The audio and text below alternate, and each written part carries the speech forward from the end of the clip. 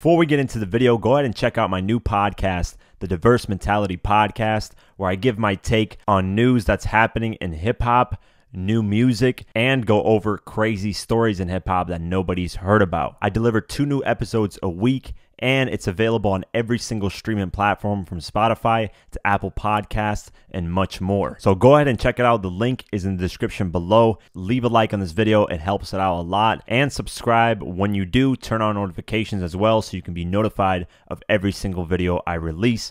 Also, follow me on Twitter and on Instagram at QuakeGW, and let's get into the video.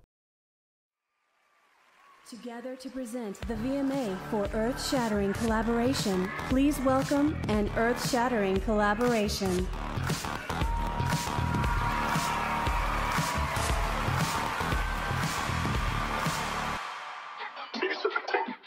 Actually, I don't like Kanye West till the end of this week. Okay. Because after I'm #1, we can be friends again. I want the #1 spot. I will have it. You know, this is what I'm going for, and I want to beat the press. I want to beat, anybody that ever tried to make me out to be just so crazy and so this and so that. Thank you. You just adding to the excitement. See, I know how to get it going, don't I? I tell you I'm gonna quit music, then everybody wants to ask me questions. Guys, he hasn't sold a fraction of the material I sold. We out here, y'all know that. Y'all don't need me to tell you that. 50, do not retire once my album sells and beat your album. Please do not retire. Please.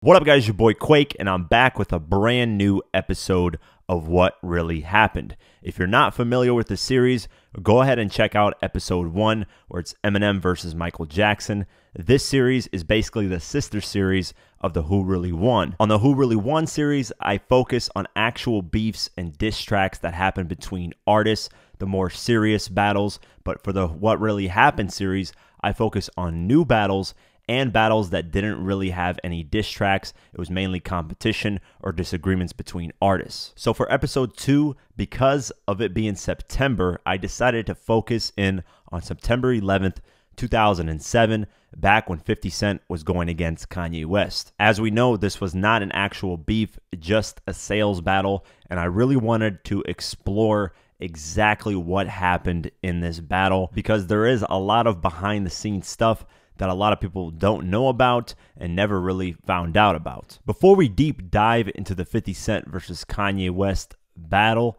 in September of 2007, we got to talk about what was going on in the music industry around that time. Let's go to the year before that. Back in 2006, the music industry was in shambles. They didn't know how to sell records anymore.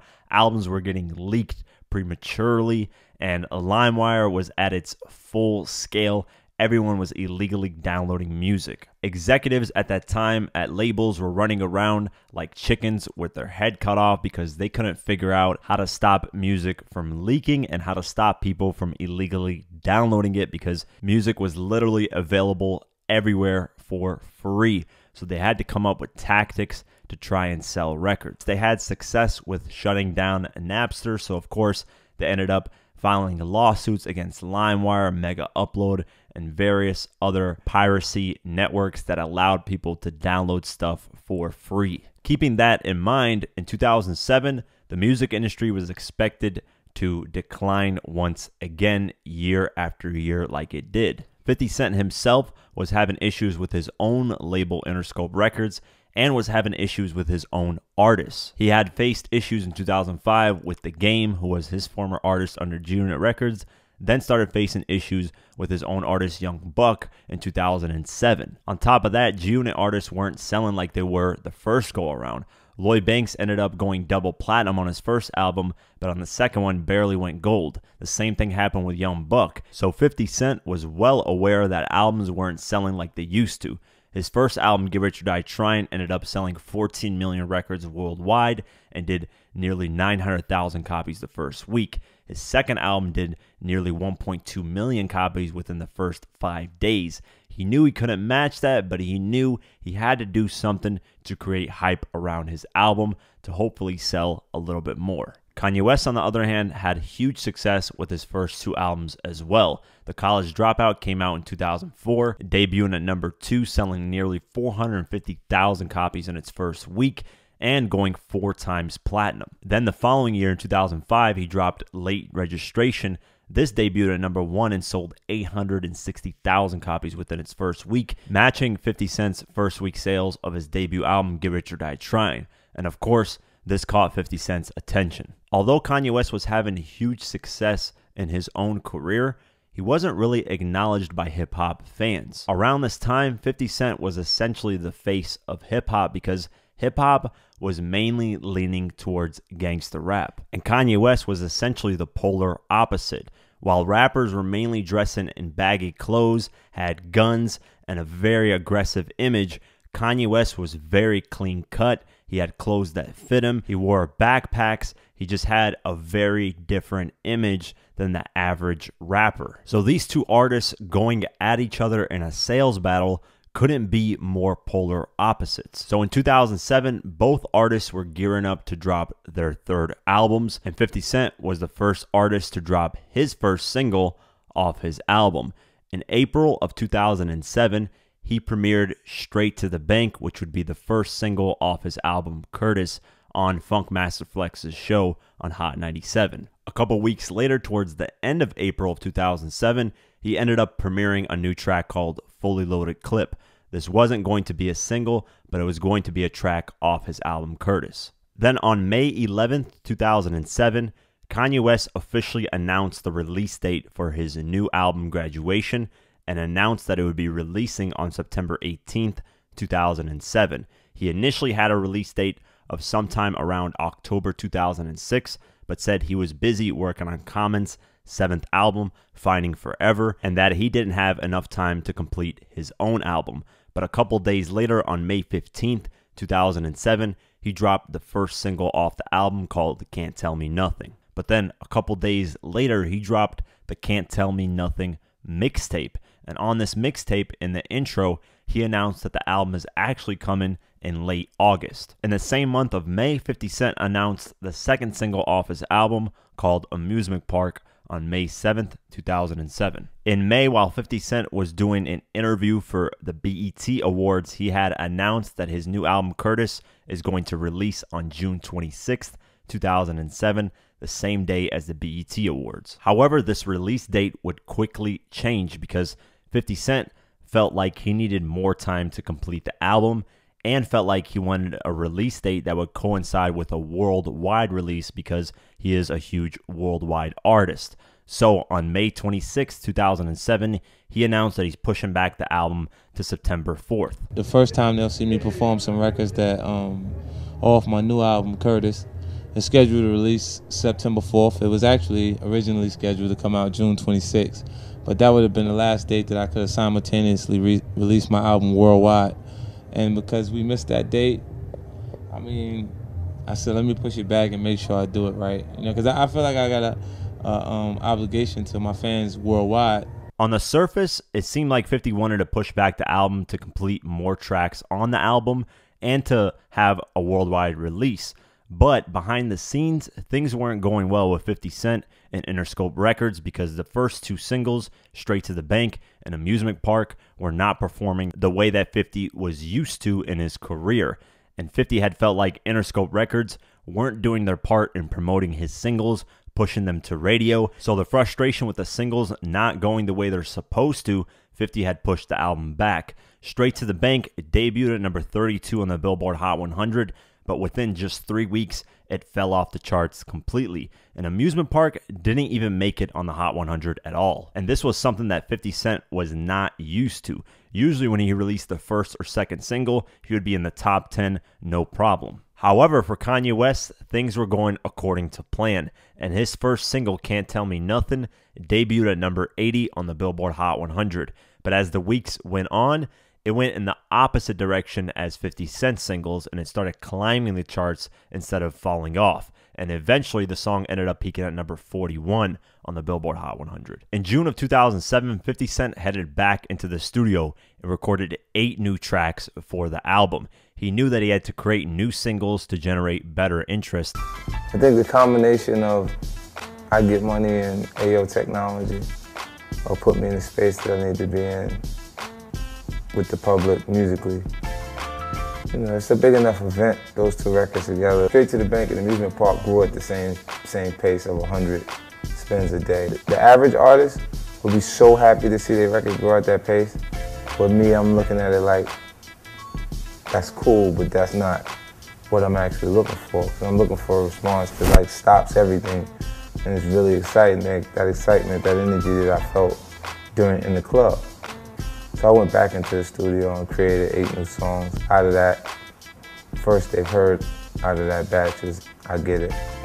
And I'm getting that response that I'm looking for, so you know, happy with it now. Although he kept pushing Amusement Park as a single and even performed it at the BET Awards in late June. Kanye West, on the other hand, geared up to drop his second single on June 27th, 2007, called Stronger. The label, though, didn't submit the track to radio stations for a while, so it didn't start charting until August. Then, on July 3rd, 2007, 50 Cent released the third single off his album called I Get Money. And with I Get Money, finally 50 Cent had a hit record that would work well to promote his album. The song ended up debuting at number 75 on the Billboard Hot 100, but ended up climbing up the charts as the weeks went on and eventually peaked at number 20 on the Billboard Hot 100. And the single had massive street success because every artist in hip-hop at that time was freestyling over that track's instrumental, from Snoop Dogg to Ludacris to Daddy Yankee and much more. However, on July 13th, 2007, Interscope Records had announced that 50 Cent's new album was pushed back another week, and this time it would be officially released on September 11th, 2007. Just a couple days later, on July 19th, 2007, Kanye West confirmed that his new album would be moving release dates once again from September 18th to September 11th, the exact same day as 50 Cent's album. Now, when Kanye West wanted to change the date for his album to September 11th, he said he was facing backlash from not only the label, but from Jay-Z and everybody else around him. However, Kanye said he wants to embrace the competition and go up against 50 Cent, stating that it would be a great day for music because everybody would go out and buy albums and support whoever they wanted to support. And Jay-Z, who at that time was president of Def Jam, ultimately ended up agreeing with Kanye West, so they stuck to the September 11th release date, regardless of 50 Cent having that release date. A couple days later, 50 Cent appeared on Hot 97 talking to Funkmaster Flex, and Funkmaster Flex let him know that Kanye West is releasing on the same day as him. This is what 50 Cent said at that time. He said, "I hope they see and understand what's getting ready to happen. I'm coming September 11th. If Kanye comes that day, he comes that day. That'll be great. I think his people are smart. I think he's smart too. I think they'll move their release date, but I'm coming September 11th. So just like that, it was official. 50 Cent versus Kanye West on September 11th. 50 Cent and Kanye West were both confident in themselves that they could outsell each other. But 50 Cent behind the scenes was facing more issues with his own record label, Interscope Records. While 50 Cent was promoting I Get Money, and while that was climbing up the charts, Interscope ended up leaking his track AO Technology with Justin Timberlake and Timbaland. And of course, what this caused was that the budget for I Get Money was reduced drastically because the money had to go to AO Technology as well. So now you have a budget that was meant for one track going to 2 tracks. And of course, this messed up 50 Cent's album rollout because this is not what he had intended to do. This album, I threw Straight to the Bank out there, and then Amusement Park was supposed to be the joint that they was going to assist me with going after. True. And then when that came, it grew at the same pace that Straight to the Bank grew. And I was like, yo, it still don't feel like it's a difference in the support for the actual record. So I had to go back in and create something different. So when I came back with I Get Money, it was like, I was actually upset that AO Technology leaked. Yeah, that kind of cut into I Get Money a little bit. But then again, it was almost like you had something for both audiences. Right, at the same time. So. You know what's crazy is, like, I knew for a fact that the record was leaking from Interscope because the first 2 records, Straight to the Bank and Amusement Park, weren't playing at the station that played AO Technology first. Oh, okay. So that's an indication to me that they delivered it to top 40 in the crossover before they sent it to Hot 97. Yeah, or, true, you know. true, yeah. So I was like, yo, like, that ain't like a regular leak, B. That's, Told on himself. Yeah.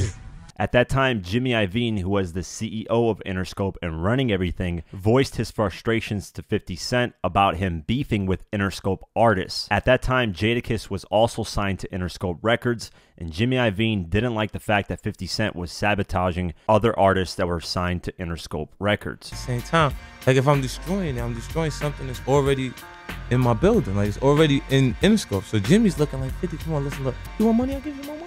Just stop destroying artists. Okay. You see what I'm saying? You just tearing it up. There's not going to be nothing here, just you. While 50 Cent was facing label issues, Kanye West, on the other hand, was having everything go according to plan. The second single, Stronger, ended up finally getting submitted to radio stations and ended up debuting at number 47 on the Billboard Hot 100. And as the weeks went on, it ended up eventually peaking at number 1 on the Billboard Hot 100. Although these two were in competition with each other, they never got really disrespectful because these two actually worked with each other prior to even releasing any songs off their albums. Back in March of 2007, 50 Cent and Kanye West went into the studio and made music together. When 50 Cent was initially releasing his album back in April of 2007, he ended up mentioning Kanye West as a producer on the album. 50 Cent also says that when he was in the studio with Kanye West, he had heard his album and suggested that Kanye West released Can't Tell Me Nothing as the first single off the album, and ultimately that's what Kanye West ended up doing. Although as time went on, as we know, Kanye West was not a producer on the album, and the songs that they worked on together never ended up releasing. It was reported that Kanye West was also supposed to be on a 50 Cent track called I Don't Want to Talk About It, and that track eventually came out, but it was on the G-Unit album Terminate on Sight. I got a chance to work with all of the producers and sit down with them and see what they had to offer. I went in the studio with Kanye West, with Pharrell. Like, Kanye West is a talented producer. In fact, I actually stopped by the studio to see if he could provide a different creative direction for myself. And I heard some of the material that he had at that point. I was like, wow, you know, some joints there, you know what I'm saying? Well, when 50 said that Can't Tell Me Nothing was his favorite joint, Yeah. we went with Can't Tell Me Nothing first. And it worked. Now that there was an official competition, 50 Cent felt like he had to up the stakes because Kanye West wasn't doing enough. So then on August 10th, 2007, 50 Cent announced that he would be quitting music if he got outsold by Kanye West. He told the hip-hop website SOHH.com that he wanted to raise the stakes. If Kanye sells more records than 50 Cent on September 11th, I'll no longer write music. I'll write music and work with my other artists, but I won't put out any more solo albums. And of course, this generated a lot more interest in the 50 Cent versus Kanye West sales battle because Kanye West wasn't getting disrespectful. He would rarely step out the box to promote this sales battle. He would just talk about 50 Cent a little bit, but not in a disrespectful way. 50 Cent, on the other hand, was getting disrespectful, wanted to go at Jay-Z a few times, and just overall decided to promote and hype up the sales battle so that more people would get interested in it. However, one day prior to him announcing that he would retire if he doesn't outsell Kanye, 50 Cent faced more issues with his label and his album's rollout. On August 9, 2007, the video with Robin Thicke called Follow My Lead, which was supposed to be the 5th single off the album, leaked online. And with nothing going right on this album, 50 Cent exploded. There were reports that at the G-Unit offices, he ripped out a plasma TV, he threw his cell phone through a glass window, and then he said that he was going to go on vacation. He ended up blaming Interscope Records for this because he said they leaked AO Technology, now they leaked his music video, and they weren't doing anything to properly promote his album. Like if you prioritizing a project, you would think that it would be kept a little more how you say, top secret? I didn't hear nothing. Under wraps, top under secret. confidential, right? Yeah, confidential. So it's like we'll have staff meetings and conference calls and everything and create a plan for the launch, and then the only person that leaves with the plan is 50 Cent. So the company's becoming more reactive than proactive, and that becomes frustrating. Right. And then like AO Technology comes out on top of I Get Money. Right. So it has to be worked at 2 records on 2 different formats at the same time. Then Follow My Lead comes out, the video in the song leaks. Right. I'm like, yo, what's going on right now, man? You know what I mean? I get really frustrated because you don't get a second shot at a first impression. There was a brighter light in this situation, though, because 50 Cent's AO Technology track was slowly climbing up the charts. Despite that, he let Interscope Records know how he feels exactly in every single interview. He was bashing Interscope Records, saying that they weren't being proactive, they were being reactive when it came to his career. He even dropped a new track with G-Unit called Southside. And on this track, he pretty much said, fuck Jimmy Iovine, who is the CEO of Interscope.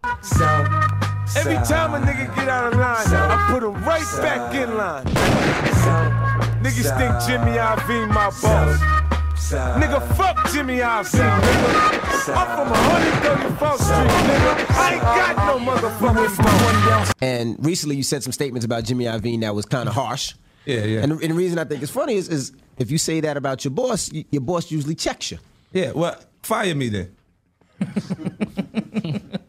You said you gonna call my boss, then fire him. Fire me. That's not gonna happen. But are you scared that they won't push the record as hard? Well, I've experienced like the discomfort I experienced launching this project. Right. It's coming from the actual company end. Like like we're dropping the ball all over the place. While 50 was battling with his own label, everything on Kanye West's side was going perfect. Jay-Z was pumping millions of dollars into Kanye West because he was the president of Def Jam Records at that time. Stronger as a single was climbing up the charts, and Kanye West geared up to drop his third single called Good Life featuring T-Pain. As the weeks got closer to September 11th, Kanye West and 50 Cent started doing media runs together. One of the first events where Kanye West and 50 Cent appeared together on stage was in Screamfest 2007, which occurred on August 22nd. During that concert event, Sierra brought out 50 Cent to perform their track Can't Leave Him Alone together. Then 50 Cent performed I Get Money. After that, 50 had been scheduled to leave, but T.I. got on stage and brought out Jay-Z. At the time, T.I. called Jay-Z the King of New York, and Jay-Z was having a great moment because this event was actually in New York at Madison Square Garden. Everybody was praising Jay-Z, and 50 knew that Jay-Z was going to bring out Kanye West, and they were going to perform together to give great promotion for Kanye's album Graduation.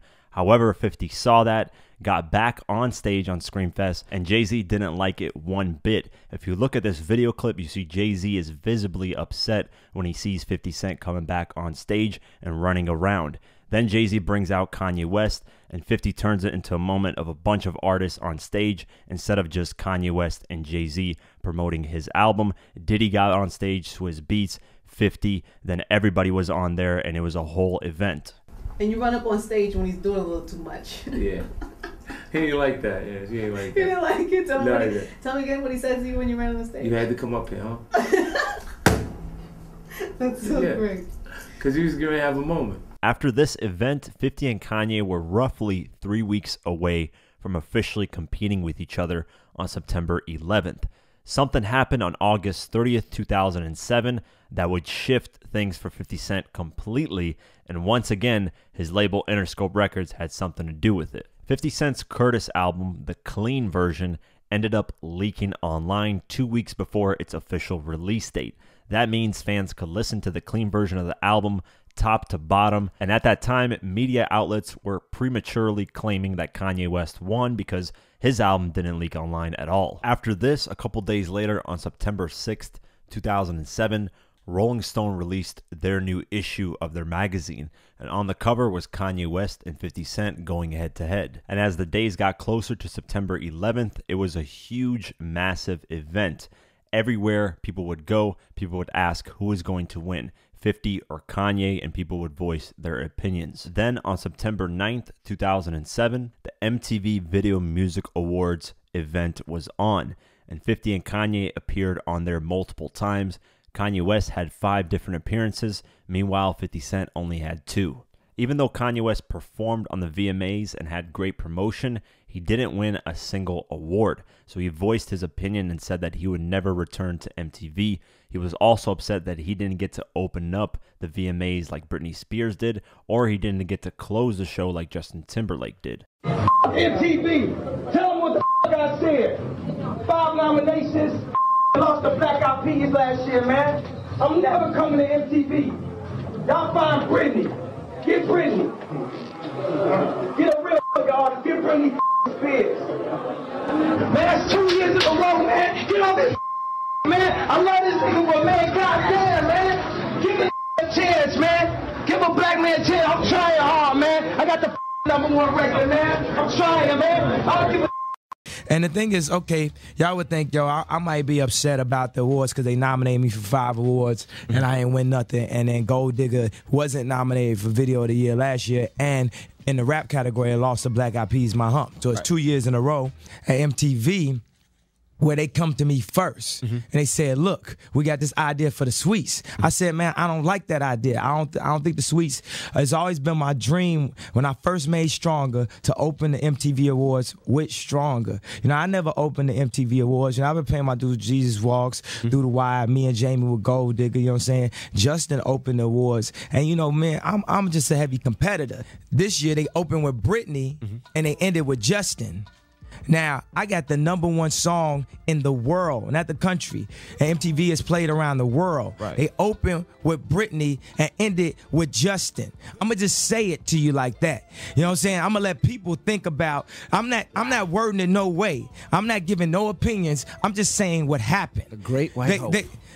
I'm just saying what happened. Right. They opened with Britney, and I love Justin. Justin is my favorite artist out. You know what I'm saying? Other than myself right now. And where they threw me in Sweets. It's like the confinement, and all I could do was walk through a crowd of people. I tried to do what I could do, but put me on that stage. Give me the shot. The following day, on September 10th, 2007.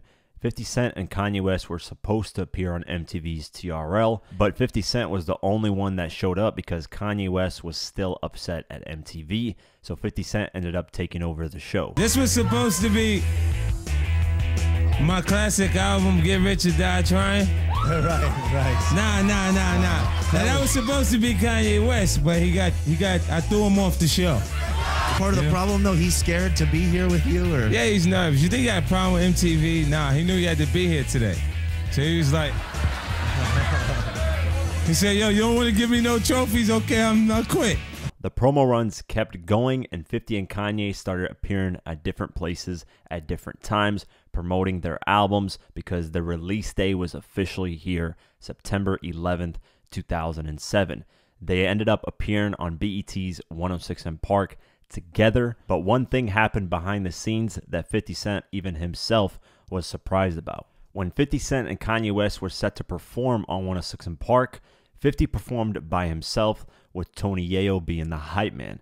Kanye West, on the other hand, performed a track called Big Brother, and on that track he was showing love to Jay-Z. And what ended up happening was Jay-Z showed up in support of Kanye West. He brought his big brother with him, and his big brother ain't no competition for me.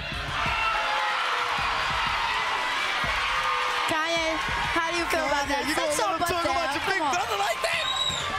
How you feel about that? You know, it's a lot of room over. It's a lot of room over there, man. Yeah, where's Big Brother at? Oh, do we gotta call Jay out? Where's Big Brother at? I think 50 Cent highlights this moment in his book, Hustle Harder, Hustle Smarter. He said, I realized what I was up against in the weeks leading up to the release when Kanye and I both agreed to do joint appearances on BET. I had planned to bring Eminem with me, but BET told Interscope we couldn't have guests. Interscope said fine and told Eminem not to come.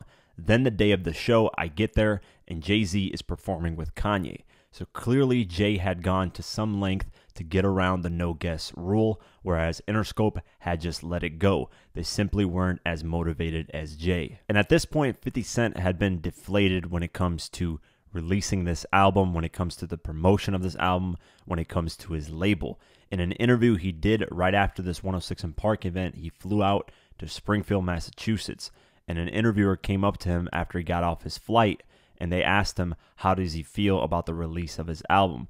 And clearly in this interview, he sounds very deflated, as if he's already lost. And publicly, he's never had an interview like this ever, and I've never seen him like this ever since. Regarding Kanye, there's no brawl there. Is it a marketing hype? Well, it is a marketing hype on their point. You know, from their standpoint, from So as you're far as their marketing company. for him, huh? Well, for this damn, it's impossible. It's cross-marketing. Every time I open my mouth, yeah, I didn't ask you to talk about Kanye. You asked me the question. Right. So I'm answering it, and it's like, if vice versa, they'll do the same thing to him.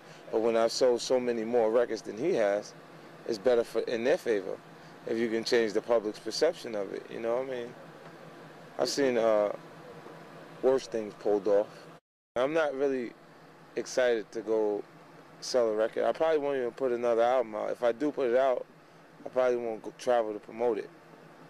Because this album, the actual release of this record wasn't pleasant for me. The performance of it has me in a space where I'm still comfortable with saying I'll be number one. Do you feel burned out already? Well, not burned out. I just feel like I don't want to do it anymore. You know, it's the first time I ever told, you know, people publicly that I've been feeling this way for a while. So what are your next steps? You know, I don't know. I figured out. Plus, it's comfortable. I'm in a space where I'm rich already. Talk to you later. And at this time, he added a bonus track called Smile, I'm Leaving to worldwide audiences that purchased the Curtis album. And on this track, Smile, I'm Leaving, he does sound defeated. He actually speaks his mind, talks about Jimmy Iovine, talks about Eminem, Dr. Dre, and personally, I think this track should have landed on the album. It's one of the best tracks he's ever recorded. Smile, nigga, my next album might be my last. Got what I came to get, the stacks and the stash. I told Jimmy Iovine ass to shut the fuck up. Got Drake on the Sadie saying, "M, what's up? We done came this far, we can't stop now." M50 off the hook, he got to calm down. As the days went on, early projections for sales came out, and Kanye West was projected to sell 800,000 copies, while 50 Cent was projected to sell 600,000. And then on September 18th, 2007, the official numbers came in, and Kanye West debuted at number 1 with 957,000 copies sold the first week, and 50 Cent came in at number 2 with 691,000 copies sold. And just like that, Kanye West beat 50 Cent in sales in America. 50 Cent at that time was a huge artist and sold the most dominantly. There was nobody at that time that was selling like he was. So for that to happen was a huge surprise to everybody. Kanye West did not rub it in 50 Cent's face when he won. He said it feels overwhelming. He told the Associated Press as he walked into Def Jam's offices on Tuesday afternoon. He said, "Everyone is coming up to me and telling me how proud they are of me." Jay-Z, who was the Def Jam president at that time, said, "We're not gloating." He's celebrating his win. In his mind, he believed he could win the whole time. 50 Cent said, "I am very excited to have participated in one of the biggest album release weeks in the last 2 years.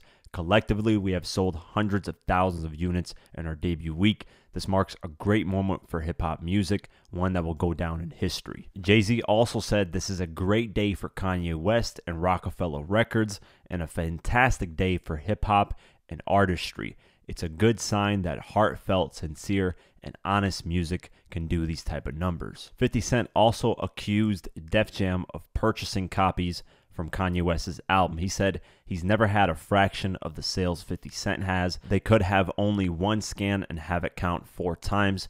West's entire career hasn't sold half of what I sold on my first album. Even though 50 Cent lost in America, he ended up getting the #1 spot worldwide in quite a few places. The official numbers aren't there, but he got the #1 spot in Australia, the #1 spot on the European albums chart on Billboard, the #1 spot on Irish albums, the #1 spot in New Zealand, the #1 spot in Swiss albums, and many other places. However, Kanye West got the #1 spot in the UK and the #1 spot in Canada. 50 Cent and Kanye West both agreed that their album sales wouldn't have been as high if they didn't compete with each other, so ultimately they both felt like they won. Like both of us, our numbers, like my numbers would have been lower if it wasn't 50, his numbers would have been lower. You know, we came together and did something really great for the industry. We combined for more than, 1.5, in sales in 1 week.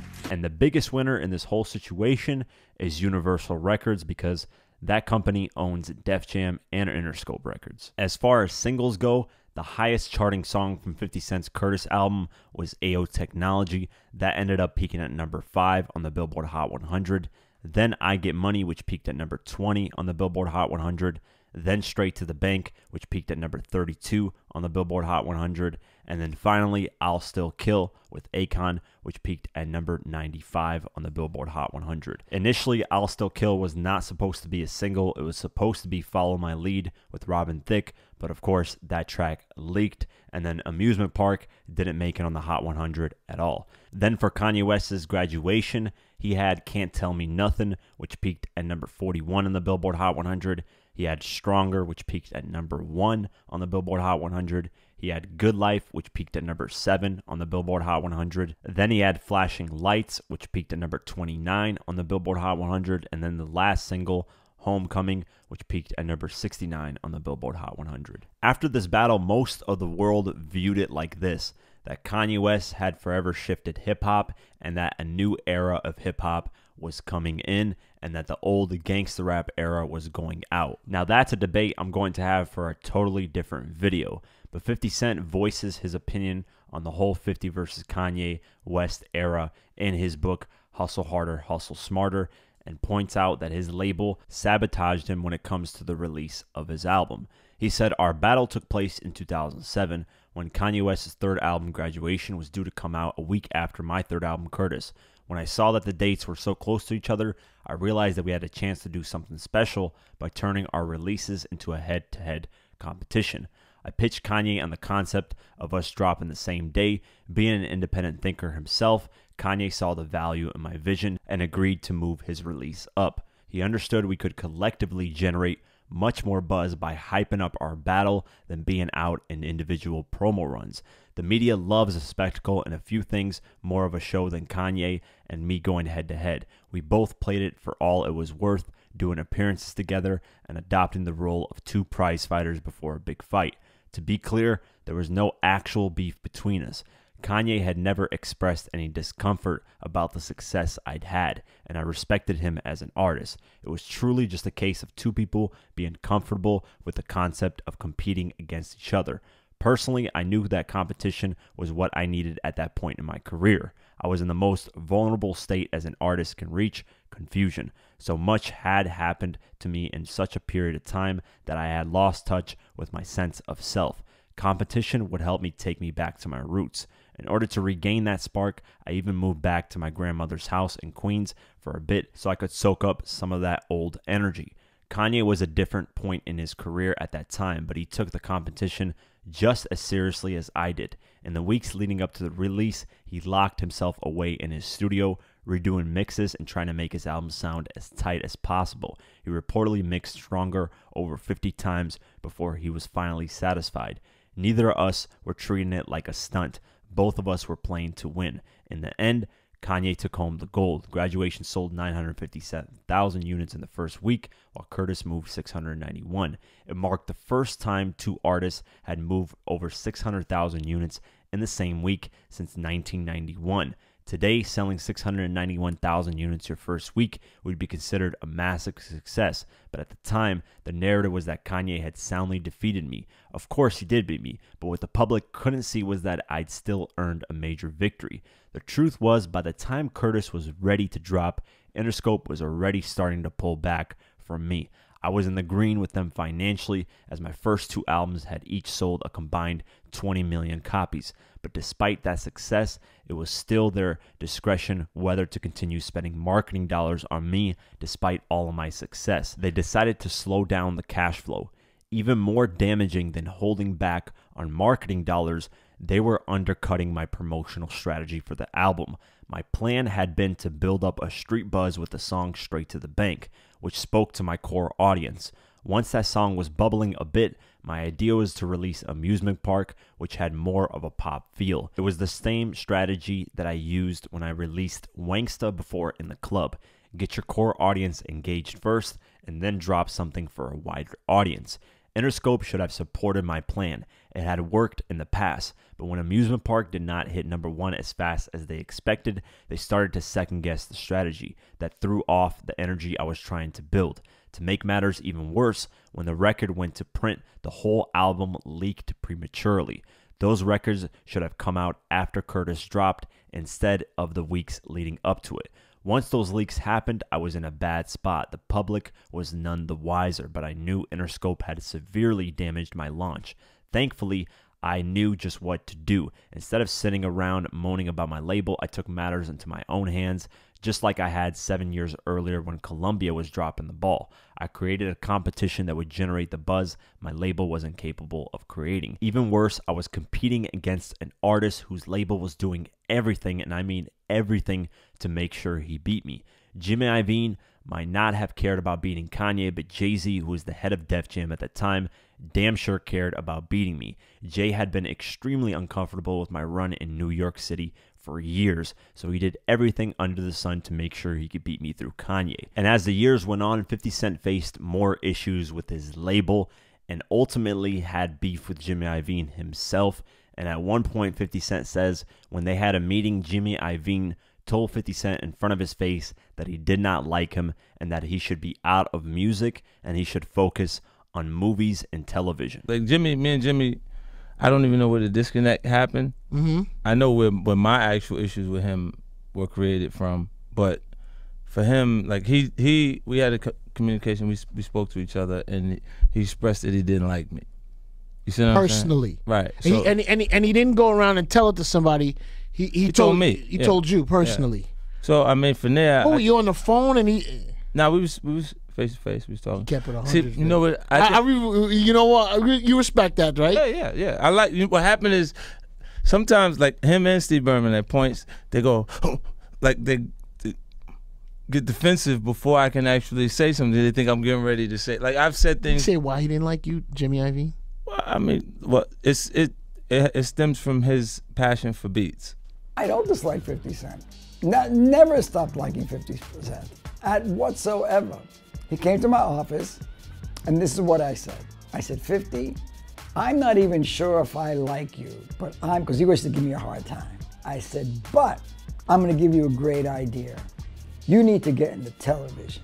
And he recently has said that day that I said that to him is one of the days that inspired him to do television. But it was meant more as a joke. He said, I said, I don't like you. I said, no. I said, I'm not sure if I even like you, because he's one of those guys that just, drive you nuts. But I dig him, man. We had a lot of success together. When I have a lot of success with somebody, I'm not gonna dislike them. There's no chance. He's a funny guy. And as the years went on, that's exactly what 50 Cent ended up doing. He ended up releasing Before I Self-Destruct, which was his final album requirement for Interscope Records, and then ultimately stopped focusing on music and started developing G-Unit film and television. And right now he's doing an absolute amazing job with Power, killing it on Stars. He has a new BMF series coming, and so on and so forth. He's focused on a totally different aspect in his career. Now, when it comes to Kanye West, he's still dominating in music, and he's still having sales battles, because right now he's going against Drake, and they're going back and forth in terms of who's the best and biggest hip-hop artist out. And of course, he did crazy numbers with Donda. It did well over 350,000 copies the first week, which is great numbers for today's time, and it's the second best-selling album of this year so far as of the making of this video. And of course, he's killing it in the fashion world as well. Yeezy as a company is a multi-billion-dollar company, and Kanye West himself is a billionaire. There was always an underlining story when it comes to this 50 Cent versus Kanye West battle, and to me, it was about taming 50 Cent as a person.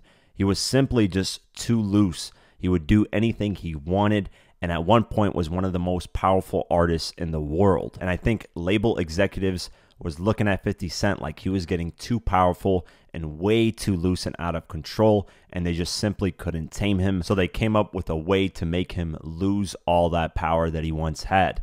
Let's remember, in 2005, he was going at roughly 10 artists at once, and at one point decided to call himself Curtis Interscope Jackson. Around that time, he was also making up about 80% of the successful black music coming out of Interscope. So you can imagine how much power he had at that time. And of course, him going out and just doing whatever he wanted was not the way to handle things, and that's not the way that labels were used to dealing with artists. Normally they could tame them, control them through contracts, but 50 Cent was a whole different animal. Now, this is in no way to take away credit from Kanye West's great success. That album, Graduation, is arguably one of the best hip-hop albums of all time. To me personally, it's my favorite Kanye West album of all time. So in no way am I discrediting Kanye West's win or success here. He's a billionaire now. He's succeeding in music consistently over and over again. So there's no shot at Kanye when I'm talking about this. There was just more underlining stories in this whole battle that I feel like most people had no idea about. And I'm currently working on 50 Cent versus Jay-Z, and it links really well to this 50 versus Kanye video. So if you guys want to see that video, go ahead and drop a like, leave a comment below, and just share this video. When I see crazy support for it, I'll drop the video as quickly as possible. 50 Cent and Kanye West are both doing amazing in their careers, both dominating in the fields that they've gone into, and this sales battle that they created back in September of 2007 will forever be marked in music history. Not just hip-hop, but music history, because it was a huge sales week and it was super entertaining, and I wish more artists would do something like this because we've never seen anything like this before it or after it. With that being said, that's it for this episode of What Really Happened. What do you guys think of the 50 Cent versus Kanye West battle? Did you guys know all about this information? And which album at that time did you purchase if you participated in the sales battle? Also, which album do you prefer overall? Let me know in the comments below. I'd love to check them out. That's it for today's video. If you guys want to support this channel further, you can do so at patreon.com/diverse mentality. For just $1 a month or more, you can help support this channel further. A link is in the description below. Like, comment, share, and definitely subscribe. I do videos like this daily on hip-hop news and much more, so definitely subscribe. Follow me on Twitter and on Instagram at QuakeGW. Like us on Facebook, and I'll see you guys in the next one. Peace.